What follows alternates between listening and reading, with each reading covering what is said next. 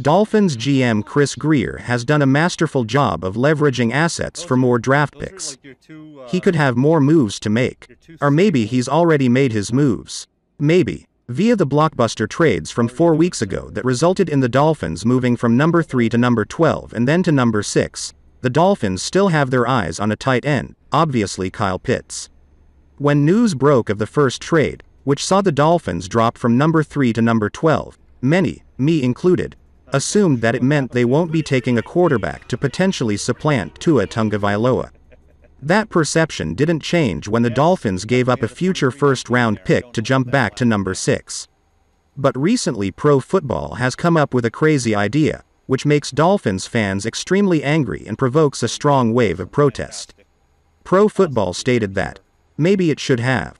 Maybe it still should. If the Dolphins have decided that Trey Lance and Justin Fields represent significant upgrades over Tagovailoa, one of them most likely will be available at number 6.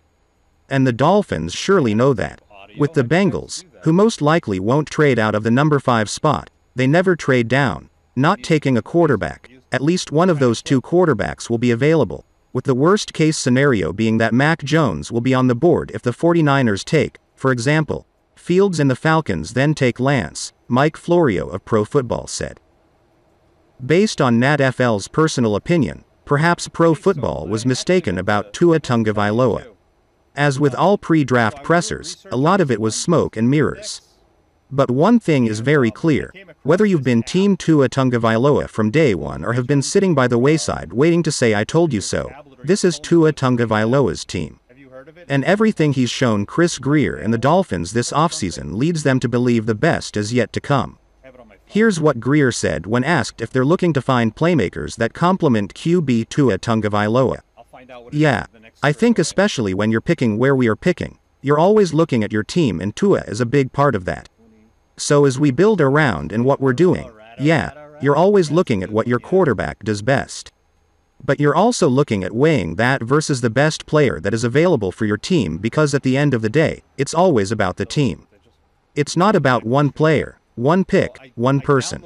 You've heard Brian Flores talk about team-first players that fit right. For us, it's just looking for the right player, the right person, the right fit for our team as well as the mesh with the quarterback. Grier continued to praise Tua Tagovailoa. The communication has been great. He's been around. He's been working hard. I know he's been working with the receivers. He's a very competitive kid as you know. I think coming off the injury last year with no OTAs, no minicamp and just being thrown in right away, that is a hard transition, especially with the rehab part he was doing. He's healthy now. I've seen a couple of videos. I'm not on social media very much. He's been working very hard. Our guys have been around and popped in and out here. He's been great with the players and the receivers have been working. Like I said, he's going to take the next steps. He's been a winner everywhere he's been and I'm really excited for him to have an offseason under his belt. I think that will be really important for him. None of this is revolutionary, and we can all agree Tua Tagovailoa must play better in 2021. But I, like Chris Grier, expect to see the same quarterback many of us fell in love with at Alabama behind center this season. And don't forget, Tua's team always wins the champion trophy. In Tua Tagovailoa we trust. Do you believe in Tua Tagovailoa? Comment below.